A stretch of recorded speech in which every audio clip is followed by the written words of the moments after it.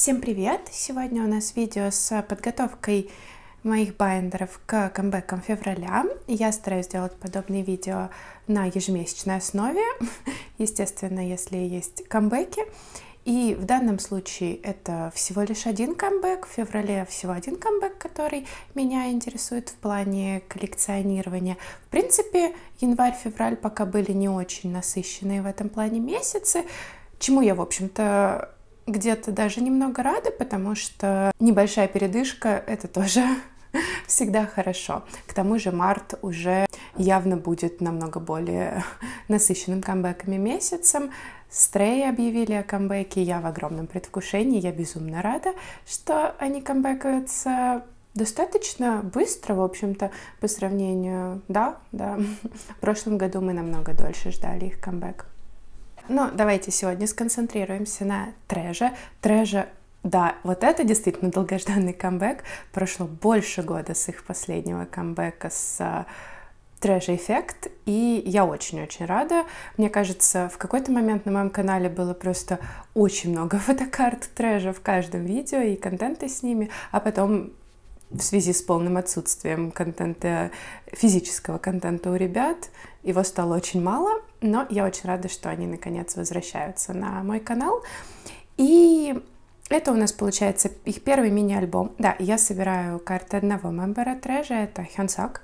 И на самом деле я думала снять это видео изначально до самого камбэка, но в этот раз у нас довольно много версий, много разных вложений. Я как-то была не уверена в том, как это все по итогу будет выглядеть, поэтому я дождалась, в общем-то, релиза альбома. Сегодня, когда я снимаю 16 число, то есть камбэк был вчера, и уже более-менее стали появляться первые превью фотокарт, стало больше понятно, сколько у нас юнитных карт в итоге, что вообще, как у нас выглядит вся ситуация. Я думаю, что так, в общем-то, мне будет проще и удобней. Но давайте сначала быстро посмотрим на версии альбома, и я расскажу, в общем-то, что я предзаказывала. У нас две версии с фотобуками, это зеленая версия и голубая версия. У них, в общем-то, зеркальное наполнение. Мне нравится. Мне безумно нравилось цветовое решение первой серии трэжа, но это тоже мне нравится. Мне кажется, они очень классно будут смотреться на полке, и то, что они здесь коннектятся между собой, это все очень-очень прикольно. И да, получается у нас одна концепт-карта, две селфи-карты и открытка, в принципе, достаточно стандартно. Что отличается, это у нас, да, юнитные карты в первом издании. Ну и это, я так понимаю, очень-очень редкая штука, которой я даже не собираюсь как-то беспокоиться, как и о плакатах. Да, и то же самое у нас, в общем-то, в голубой версии. Да, я думаю, нет смысла подробно ее просматривать, но мне очень нравится, как все выглядит. Из отличающегося у нас в этот раз есть диджипэк версии, они рандомные по мемберам. Да, я, собственно, заказала обе версии с фотобуками, и зеленую, и голубую. И также я заказала диджипэк версию Хёнсока. И вот здесь, конечно, очень интересное расположение по картам, потому что у нас идет одна карта, а у каждого мембера их 4. То есть, по идее, надо купить, и они идут соответствующие. То есть в диджипэке Хёнсока идет одна из 4 рандомно карт Хёнсока. По-хорошему, то есть, чтобы потенциально закончить его сет, надо купить аж 4 одинаковые его версии диджипэк, что я, конечно, делать не собираюсь. Я надеюсь, что я смогу достаточно легко потом найти данные карты на Меркаре. Соответственно, одна у меня выпадет, и остальные 3 мне надо будет докупить. Также у нас есть кино-версия, и они уже делали кино к прошлому релизу, но там у нас не было рандомных фотокарт, в этот раз они у нас есть. И они у нас 2 на мембера. В кино также идут 2 из 24, но я не покупала кино. Я подумала, что шансы выпадения Хёнсока достаточно мизерные, и я не очень люблю такой формат альбомов. Поэтому я подумала, что я обойдусь физически без данной версии. Опять же, попробую найти 2 карты Хёнсока на Меркаре. Да, как вы видите, у нас достаточно много всего и достаточно много всего для сбора, но я на самом деле рада. Мне нравятся фотокарты трэжа, мне нравится их собирать. Но давайте посмотрим на темплейт для лучшего понимания ситуации. Здравствуй, котик. Котик. иди. Но давайте посмотрим на темплейт для лучшего понимания ситуации. Я нашла его в Твиттере. И тут пока не все карты собраны, скажем так, но это все-таки дает более лучшее понимание ситуации. Да, итого у нас получается для каждой версии с фотобуком концепт карты 2 селфи, юнитная и открытка. То же самое для зеленой версии. Вот у нас 4 карты Digipack, 2 карты кино. И что касается, у нас в этот раз достаточно много предзаказанных карт. До этого они у них все в основном были одно какое-то концепт-фото, просто в разных, скажем так, приближениях, и как бы все одинаковые. Поэтому я их никогда не собирала. Здесь же у нас ситуация другая. У нас есть очень милые, мне, например, нравятся очень вот эти карты Lucky Draw. Да, и поэтому я думаю, мне, в принципе, и данные карты в AG Select, хоть это и не селфи, очень даже нравится. Поэтому я посмотрю, может быть, я в этот раз что-то пособираю также из неальбомных карт, но я заказывала свои альбомы на к-поп. Я надеюсь, что мне выпадется от Хёнсока, но если нет, я опять же постараюсь его найти, потому что его предзаказанные карты от к-поп я собираю с дебюта и, в общем-то, собираюсь продолжать. Итого я заранее сделала филлеры, чтобы как-то также для себя визуализировать лучше ситуацию. У меня получилось 16 карт. Пока, я думаю, мы будем делать сетап для них, то есть все альбомные карты плюс 2 карты от к-поп. А дальше будет видно, буду ли я собирать что-то еще и как я это буду располагать. Давайте переходить в байндер. Так, да. Единственное, что меня немного раздражает, мне нравится то, что Хёнсок использует абсолютно разные образы для данного релиза, но, получается, половина его карт даже из одной версии с блондинистыми волосами, половина с черными. Поэтому не знаю, насколько это будет смотреться как один сет. Да. В принципе, мне нравятся оба его образа. Мне очень нравилось, когда у него были такие вьющиеся, более длинные волосы. Мне понравилось, как он постригся и покрасился. Поэтому, в общем-то, оба образа мне нравятся. Но мне интересно, как они будут сочетаться вместе на одной странице. В принципе, Хёнсок так делает постоянно. Как вы можете заметить, это их дебютный сингл-альбом. И как бы на селфи он с зелеными волосами, на всех концепт-картах с черными. То же самое он делал для второго сингл-альбома, где была одна рандомная селфи-карта с черными волосами, хотя все остальные с синими.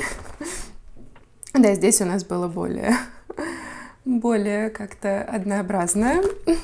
Да, ну вот здесь, опять же, это один его сет карт от к-поп. И да. Поэтому, в принципе, это, наверное, одна из его фишек. Итак, получается, после Treasure Effect нам нужно пока 2 странички.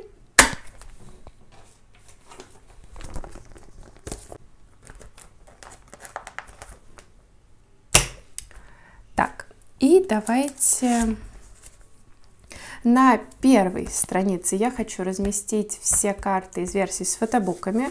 То есть у нас это синий и зеленый версии. И давайте начнем с синей. Я также думаю, что концепт-карта будет по углам. Хотя, нет, наверное, я хочу разместить его юнитные карты. Да, юнит у него, кстати, с едамом, что очень прикольно. Юнитные карты я хочу разместить здесь. Поэтому давайте концепт-карта будет в центре, а селфи... Но я опять же потом, когда соберу большую часть карт, я еще раз подумаю, чтобы это все органично смотрелось в плане его цветов волос. Так, и зеркально, в общем-то, зеленая версия. Селфи по краям. И концепт-карта в центре. И центр у меня пока останется свободным, скажем так. Я не знаю, буду ли я туда что-то располагать, буду ли я как-то менять. Ну, я думаю, что нет, потому что я думаю, что если я буду собирать больше его неальбомных карт, то я сделаю для них отдельную страницу, либо буду размещать их в его неальбомной секции. Не знаю, вряд ли я буду пытаться их интегрировать сюда. И получается, для второй страницы у нас остается его 4 селфи-карты из диджипэков, 2 из киноверсии и 2 от K-Town for You. Я также сделаю расположение на 8 карт.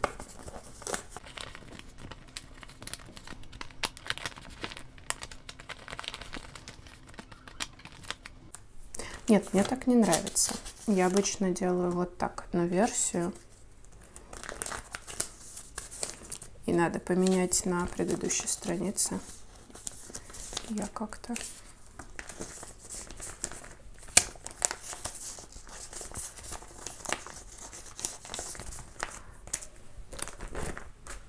Да. Собственно, вот так у нас будет blue версия, а вот так green. Да, и в общем-то это практически все. Также я собираю для Хёнсока обычно открытки. И я очень, на самом деле, недовольна, что у нас открыток 2, а не 1 или 3, потому что я так и не знаю, что делать с данным пустым местом, но я полагаю, что пока я просто добавлю еще одну страницу на 4 ячейки и посмотрю, что у нас будет дальше. И, в общем-то, да, это все на сегодня. Это весьма небольшое видео, не так много чего готовится, но я очень рада. Я рада, что у нас много карт, новая музыка. Мне очень понравился Джик-Джин. Да, я не знаю, когда я получу свои альбомы, потому что Россия временно приостановила прием посылок из Кореи, и все мои посылки застряли. У меня застрял Season's Greetings Stray Kids, мои альбомы SM, зимний их релиз, SMCU. У меня и также, да, альбомы трэша, которые я заказывала. K-Town написал, что пока до 25 числа они не могут ничего отправить. Что, конечно, очень печально. Особенно мне опять печально по поводу Season's Greetings, потому что уже 2-й год подряд мои гритинги приходят где-то в марте, и я не могу начинать ими пользоваться с января. Но да, пока это так, поэтому, наверное, распаковка на альбомы трэша выйдет только где-то в марте, и то не факт, что в начале. И, в принципе, я не знаю, когда будут именно распаковки в ближайшее время. И я так и не поняла резоны Почты России останавливать именно прием посылок из Кореи. Не думаю, что там такой огромный к-поп стены организуют трафик, что они не справляются. В общем, да, я не знаю, я не изучала подробно ситуацию, просто она меня, скажем так, расстроила. Влиять я на нее никак не могу, поэтому остается только ждать. А на сегодня это все. Большое спасибо, что посмотрели данное видео. Увидимся в следующем. Пока-пока.